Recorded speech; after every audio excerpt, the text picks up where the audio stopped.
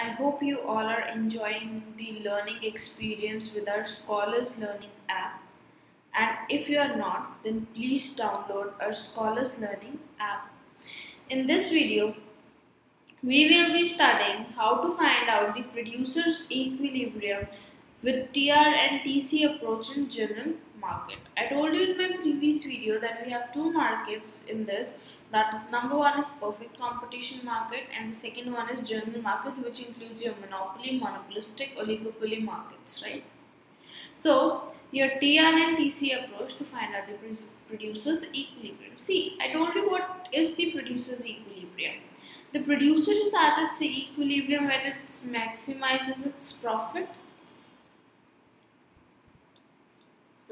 We denote profit by pi. So when he maximizes profit. So when the difference between what is your profit? It is the difference between TR and TC. So when the difference between TR and TC is maximum, at that point your consumer is at its equilibrium, and it's that simple. But when the question comes in your CBSE board, you do not write this because it's simple to understand but it's difficult to present on the answer sheet. Now let's see how to present your answer in the answer sheet so that you can score good marks on that. Let us take a table, that is output 0, 1, 2, 3, 4, 5 and 6. Let us take the total revenue, that is 0, 4, 7, 9, 10, 10 and 9. Let us take your total cost, that is 3, 5, 6, 7, 9, 12 and 13. Right? So let's calculate your profit from this. Revenue is nothing, total cost is 3. Why this total cost is 3? Because your total cost includes your variable cost plus your fixed cost.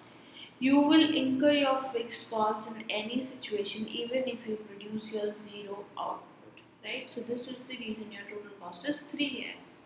So it is minus 3, then it's minus 1, then it's 1, 2, again 1, then 10 minus 2, it's 2, 19 minus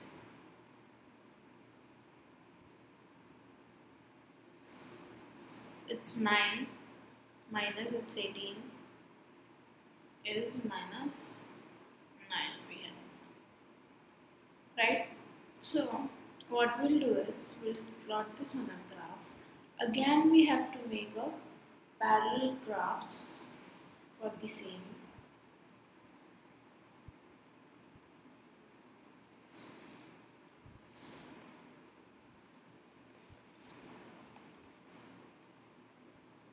In this graph we will take output. Here also we will take output. Here we will take your TR and TC. Here we will take your profit. Let's draw on the scale of,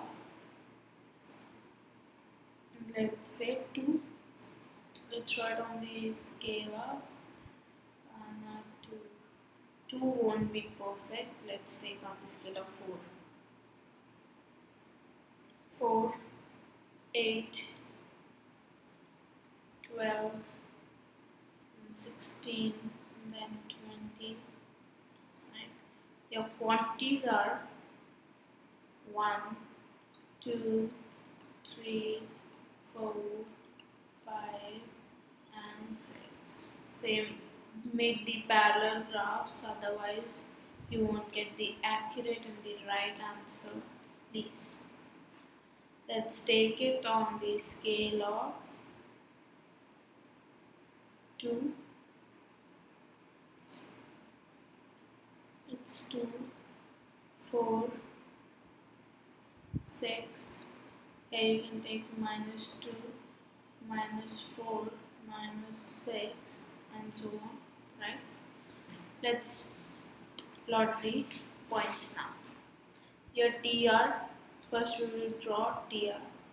0, 0, at 1 it's 4, at 2 it's 7, at 3 it's 9, at 4 it's 10, at 5 it's 10, at 6 it's 9. Somewhere, right? So this is your total revenue curve. Now let's take the second is your total cost. So your total cost at 0 is 3, somewhere here. At 1 it is 5, somewhere here. At 2 it's 6. At 3 it's 7.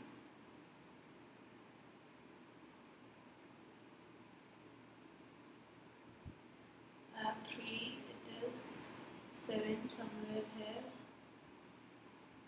At 2 it was, at 2 it was 6. So 6 is somewhere here, not here. 7 is there.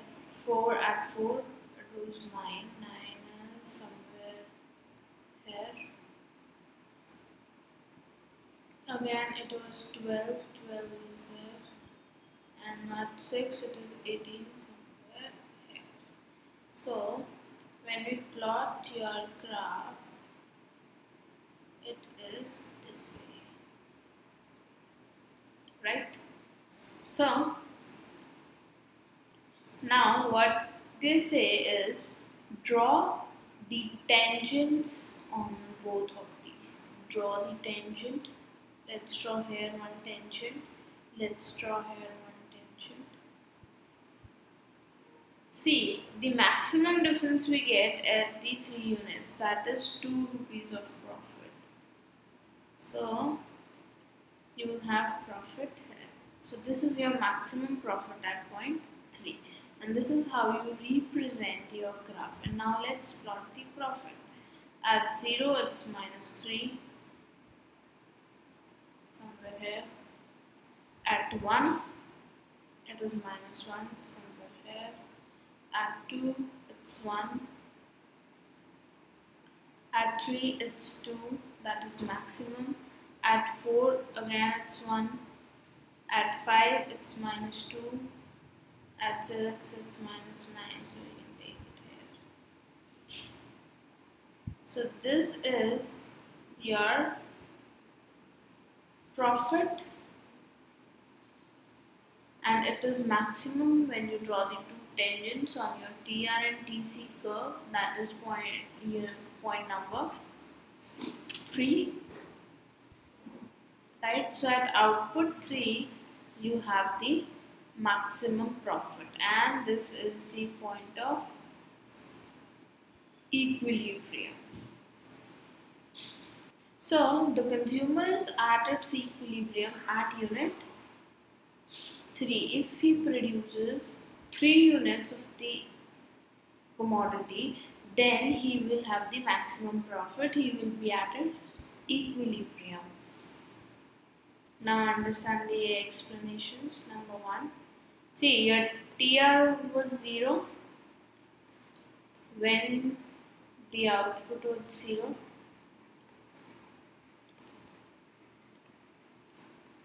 If you are producing nothing, if you are producing 0, then what revenue you will get? Will you be able to sell something? No. So the total revenue will be 0 in that case. The second point we have is total cost starts from some point on y-axis, that was 3 in our example, just because even if no output is produced, there will be some fixed cost that will be incurred. So in this case, your total cost never goes to 0. The third point we have here is the distance between TR-TC curve is measured by drawing tangents, right? Distance between TR and TC is measured by drawing tangents, and when the tangents are parallel, then the distance is maximum, and at that units of output, your profit is maximum.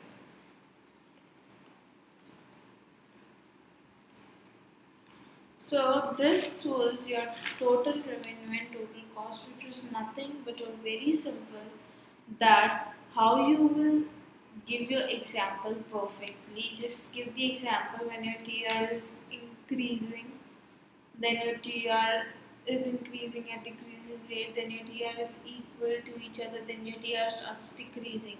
The same goes with your total cost, right? So give the perfect example, then only you will have the perfect graphs. The shape of the graphs will be same as I made. Make sure you take the example accurately, and in this way you will be able to find out the producer's equilibrium using TR and TC approach in the journal market. I hope you like our video. Please download our Scholars Learning app and enjoy the learning experience with